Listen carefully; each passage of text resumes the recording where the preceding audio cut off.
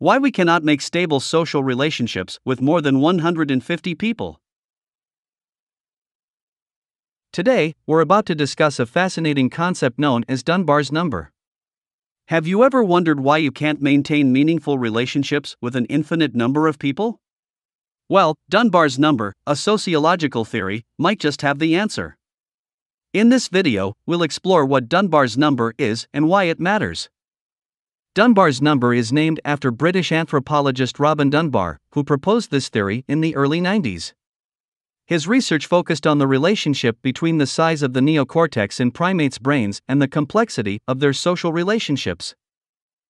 Dunbar's findings led to the theory that humans have a cognitive limit to the number of stable social relationships they can maintain, which became known as Dunbar's number. That number is often cited as approximately 150, although the exact figure can vary between individuals. This number represents the maximum number of meaningful social relationships a person can effectively manage. These relationships can range from close friends and family to acquaintances.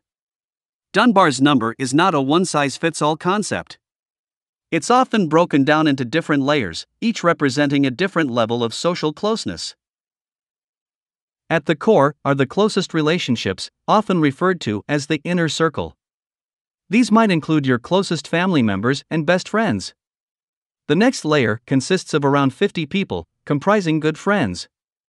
Beyond that, you have acquaintances and familiar faces, eventually reaching the extended social network. The implications of Dunbar's number are quite profound. It helps us understand human behavior and social structures. This theory can explain why people tend to form close-knit groups, tribes, or communities. It explains why we have a natural tendency to congregate in smaller, more manageable units, as larger groups would be too complex to maintain meaningful relationships with. In today's interconnected world, Dunbar's number remains relevant. However, it faces challenges in the digital age, where social media allows us to connect with far more people than our ancestors could. While social media expands our social reach, it doesn't necessarily translate into meaningful, close relationships.